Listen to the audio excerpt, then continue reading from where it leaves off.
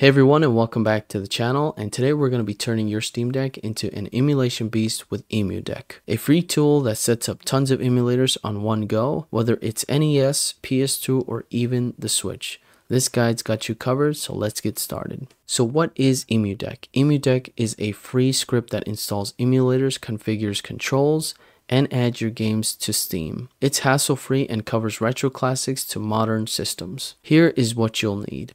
First, a USB drive. I recommend a 256.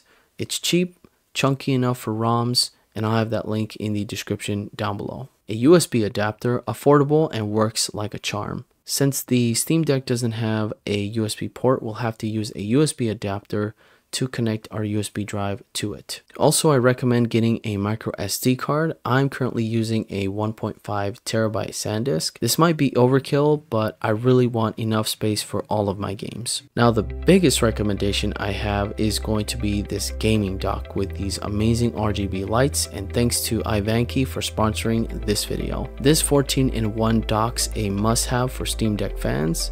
It's got a HDMI 2.1 for 4K at 120 Hz, perfect for smooth, crisp visuals on a big screen. You also get a 100-watt charging to keep your deck juiced up during marathon sessions, and it connects your mouse and USB drive easily and efficiently with USB 3.2 ports at 5 gigabits per second. No more fumbling with cables. The adjustable stand's a game changer too. Switch between 0 degrees for regular use or 45 degrees for cooling, or full open mode for the best angle. This thing keeps your deck comfy and cool. Plus, 7 RGB modes like breathing and rainbow wave let you vibe up your setup.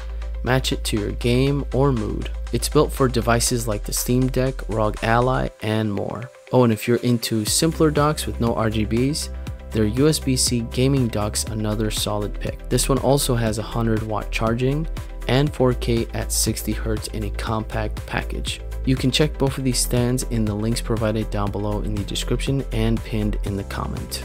I absolutely love this gaming dock. It makes it a lot more easier for me to just connect all of the things that I need on my Steam Deck instead of using a USB adapter. Not only that, but connecting a mouse to go onto desktop mode makes it a lot easier and more efficient instead of using your finger as a pointer or using the analogs to move your mouse around, which kind of gets annoying. And it's extremely helpful when you're setting up your emulators and your ROMs, so you can go in there quickly to move things around and get your Steam Deck all set up. Alright, so let's begin setting up all of these emulators with EmuDeck. On your Steam Deck, hit the Steam button and go down to your power settings and select switch to desktop. You'll need to use the Linux desktop to kick things off. Find Firefox and open it. It will begin to install it on your Steam Deck. Once it's installed, go to emudeck.com, click download, then download the installer. Once the installer is downloaded, make sure to find it in your downloads folder and move it to your desktop. Double click and run the application. Hit execute and let it run.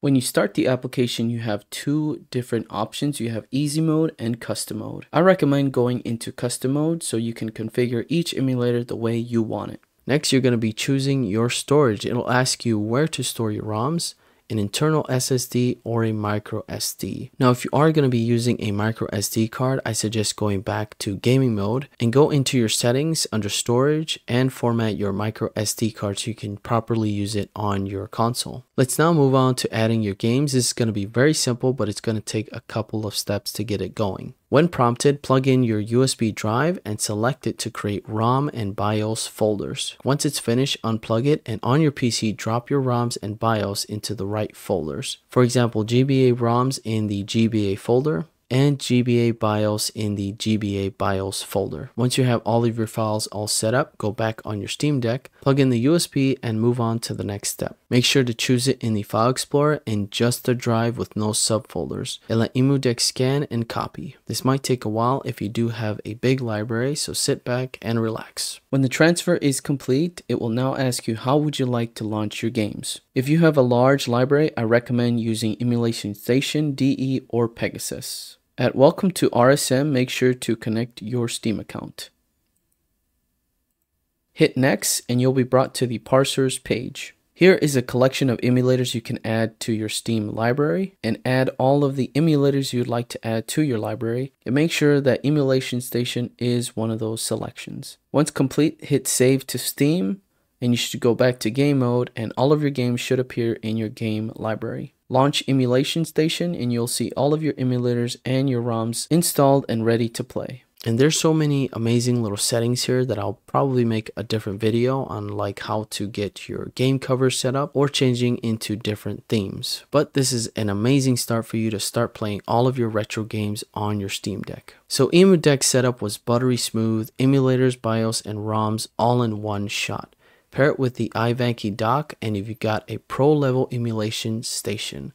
Let me know how it works for you with leaving a comment down below. Smash the thumbs up and subscribe for more Steam Deck guides coming soon. I'll catch you guys on the next one. Happy gaming.